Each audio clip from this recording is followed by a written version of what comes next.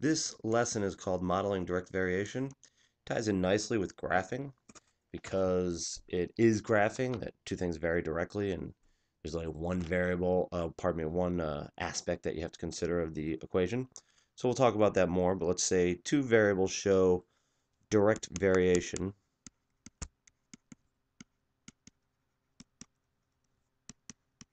if y equals a times x and a doesn't equal 0, which would be kind of pointless. So big deal. What's that mean? I mean, so far, what's this equation missing based on the graphing we've been doing? Well, there's no y-intercept.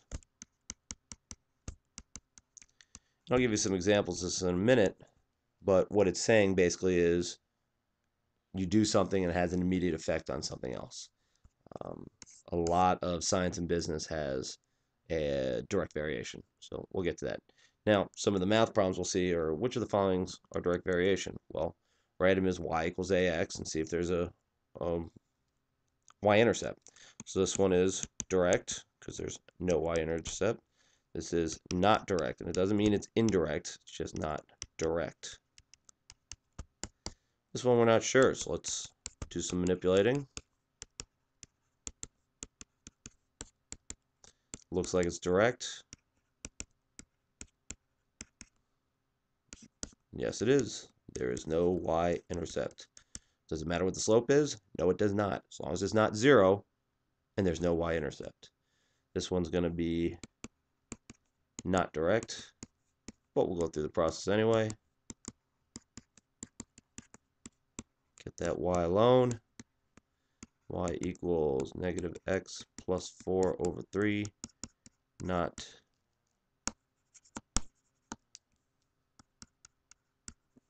direct. So when you graph them, it's pretty easy. Y-intercept 0, so always your first point is always 0, 0.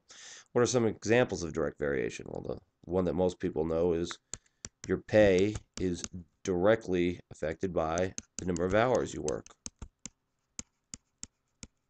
Your grades, and it's a different direct variation for every person because some people get it easier than others, but your grades are a direct variation of number of hours you put in.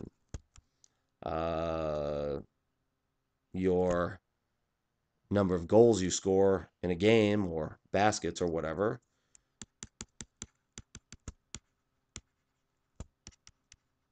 varies directly with the number of games. In physics, we have F equals ma.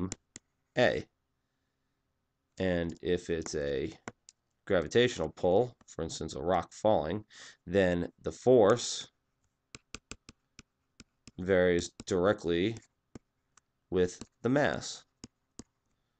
More mass, more force. Less mass, less force. So those are some examples. What's the purpose of this lesson? Well, I already said. You'll use this in business and science. It's a simple example of graphing.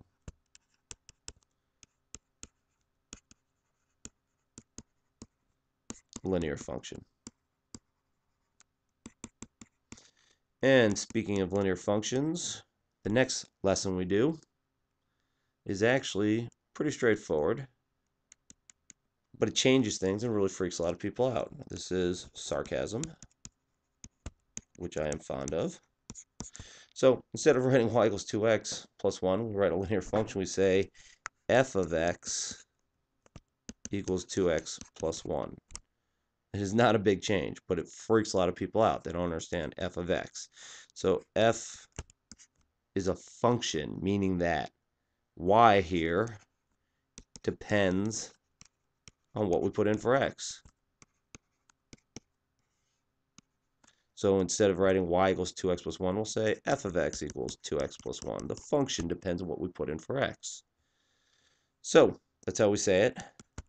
F of x equals whatever.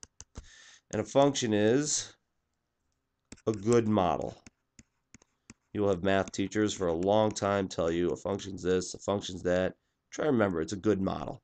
I write a model to tell me what temperature it's going to be on June 1st or September 17th or January 5th, a good model would give me a single answer. A bad model would say, oh, on September 15th, it's going to be 38 degrees or might be 72 degrees. Who knows? So a good model is a model that gives one answer. We'll come up with easy ways for you to test whether things are functions, but for now, anything linear, anything with a single power, is almost always going to be a function. For the purpose of this class, you can basically remember that. So here's how we write it. F of x, but we're going to say x equals -3. So f of -3 equals 3 times -3 minus 15. So f of -3, notice I'm writing it with a nice script now. You can write it either way. Equals -9 minus 15, which is -24. That's it. If it makes you feel better, quite a few people it does, write it as y equals 3x minus 15 when x equals -3. And that's fine. You can just put that into y equals 3 times -3 minus 15, which is -9, minus 15, which is -24. If that makes you feel better, go right ahead. Not a problem. Same thing here. How would you graph this? Well, we just rewrite it. Y equals -3/4 x minus 1. M equals -3/4. B equals -1. And we go, go, go. Smaller graph here.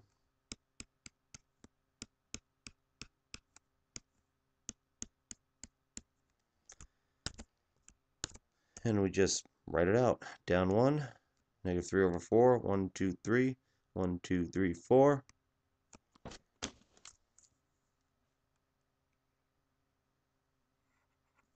Done. And something that pops up a lot, so I wanted to put it in here. Make sure everybody's clear on it. What's the graph of y equal x look like? Well, what's the slope?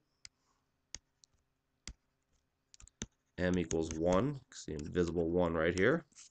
And b equals 0, invisible 0 right here. Plus 0, I should say. So when we graph it,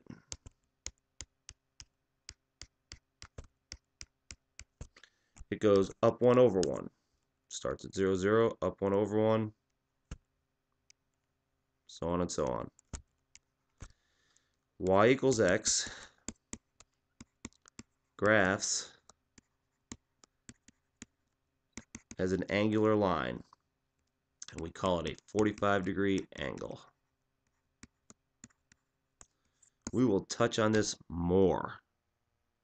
For the time being, try to remember that. It pops up fairly often in geometry, a little bit in Algebra 1, a lot in Algebra 2, pre-calculus, and calculus. So, went over all this before, but let's talk about it. If we have a line, and this time we're not going to put in anything, if we add an intercept, what's that do? Well, it just moves the line up or down.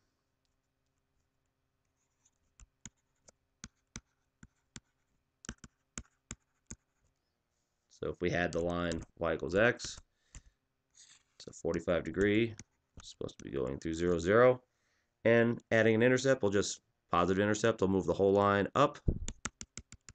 Negative intercept, will move the whole line down. If we have a positive slope, it goes up to the right.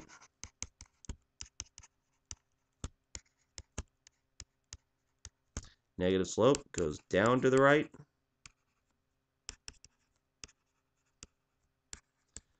A fractional slope, like 2/3, negative there, or 1/5, or 9/10, or 1/100th, will give you a flatter line, and it'll be a flatter line than y equals x. That's it. Get to work. Lots to practice.